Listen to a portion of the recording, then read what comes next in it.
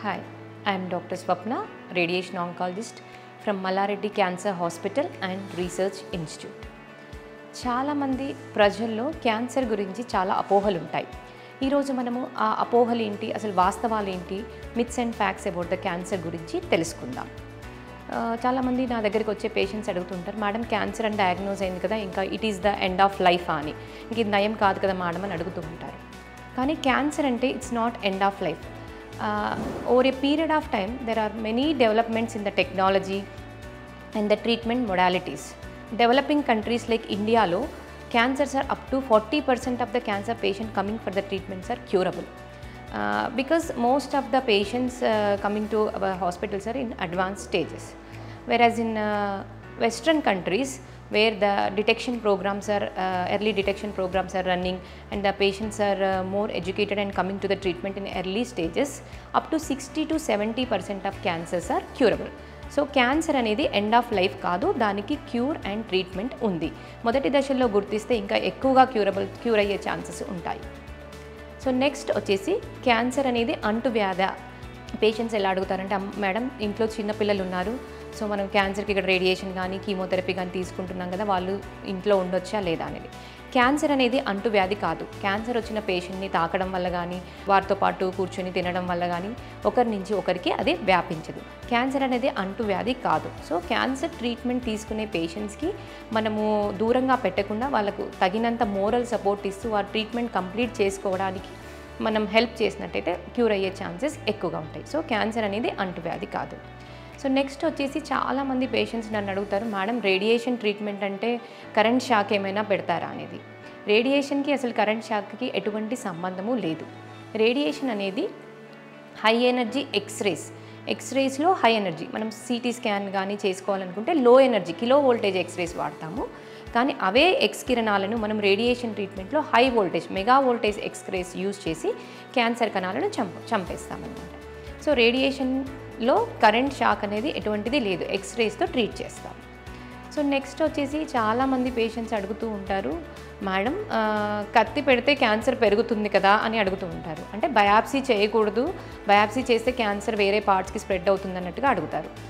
నిజానికి వచ్చినట్టయితే బయాప్సీ అనేది ఒక పిల్లర్ లాంటిది. ఒక భవనానికి పిల్లర్ ఎలానో క్యాన్సర్ ట్రీట్మెంట్కి బయాప్సీ అనేది వెరీ వెరీ ఇంపార్టెంట్. బయాప్సీ లేకుండా మనము ఏ ట్రీట్మెంట్ను, క్యాన్సర్కి సంబంధించిన ఏ ట్రీట్మెంట్ను మనం స్టార్ట్ చేయలేము. బయాప్సీ అనేది మనము ప్రాపర్ టైంలో ప్రాపర్ సైట్ నుంచి తీసి ప్రాపర్ డాక్టర్ తీసినట్టయితే బయాప్సీ చేయడం వల్ల క్యాన్సర్ అనేది ఏ పార్ట్స్కి స్ప్రెడ్ అవ్వదు. సో కాకపోతే ఏంటంటే బయాప్సీ చేసేటప్పుడు ప్రాపర్ సైట్ నుంచి తీయాల్సి ఉంటుంది. ఫర్ ఎగ్జాంపుల్ ఇప్పుడు కొంతమంది సర్విక్స్ క్యాన్సర్స్తో వస్తారు, బ్లీడింగ్ పర్ వెజైనా అనగానే ఇక్కడ ఆపరేషన్ చేసుకుంటారు, తర్వాత దాని బయాప్సీ రిపోర్ట్ని ఫాలో అప్ చేయకపోవడం వల్ల అది వేరే పార్ట్స్కి స్ప్రెడ్ అవుతుంది. అక్కడ ఏంటంటే ప్రాపర్ డయాగ్నోసిస్ ప్రాపర్ సైట్ నుంచి తీయకపోవడం వల్ల వేరే పార్ట్స్ స్ప్రెడ్ అవుతుంది. కానీ బయాప్సీ చేయడం వల్ల స్ప్రెడ్ అవ్వడం కాదనమాట. సో బయాప్సీ అనేది compulsory. Only few cancers like brain tumours, like brain stem gliomas, wear operation are the biopsy is not possible. Nowadays stereotactic biopsies also available. Those sites ఎక్కడైతే biopsy చేయడం కష్టమో అవి radiological investigations ద్వారా మనము cancer treatment start చేయొచ్చు. 95% of the క్యాన్సర్స్కి without biopsy we cannot start the treatment. So biopsy అనేది compulsory. So next వచ్చేసి అపోహ ఏంటంటే, చాలామంది పేషెంట్స్ అడుగుతారు, అన్ని క్యాన్సర్స్ ఫ్యామిలీలో వస్తుంటాయా మేడం, మా ఇంట్లో ఒకరికి థ్రోట్ క్యాన్సర్ ఉంది, నాకు కూడా వచ్చే ఛాన్స్ ఉంది అన్నట్టుంది. Only 5 to 10% of all the cancers, అంటే క్యాన్సర్ ఆల్మోస్ట్ బాడీలో ఏ పార్ట్ అయినా క్యాన్సర్తో ఎఫెక్ట్ అవ్వచ్చు except for hairs and nails. So అన్ని క్యాన్సర్స్ ఫ్యామిలీలో రన్ అవ్వవు. Only 5% of the cancers like breast cancer, ovarian cancer, pancreatic cancer, prostate cancer and colon cancers ఇవనేవే ఫ్యామిలీస్లో run అవుతుంటాయి. ఈ క్యాన్సర్స్లో కూడా ఫ్యామిలీలో ఒకరికి వచ్చిందంటే నెక్స్ట్ జనరేషన్లో ఓన్లీ 25% ఆఫ్ ద పీపుల్ ఆ క్యాన్సర్తో ఎఫెక్ట్ అయ్యే ఛాన్స్ ఉంది.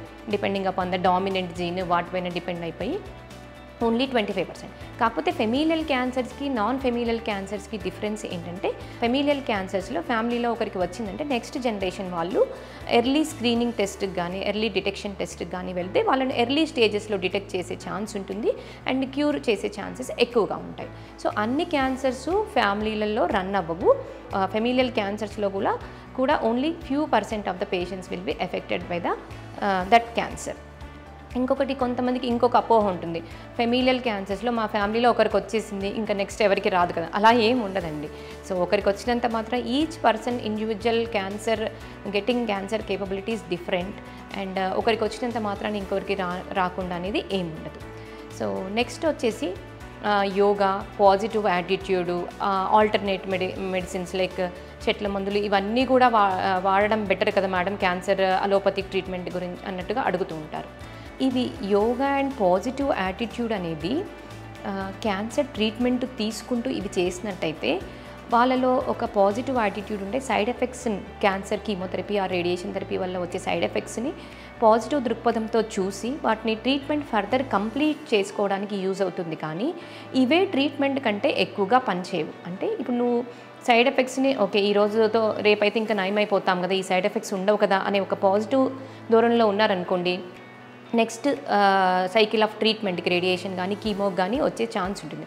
సో ఇవి యాడప్ చేస్తాయి, అంటే ట్రీట్మెంట్ కంప్లీషన్కి యాడప్ చేస్తాయి కానీ ట్రీట్మెంట్ని కంప్లీట్గా నయం చేయవు.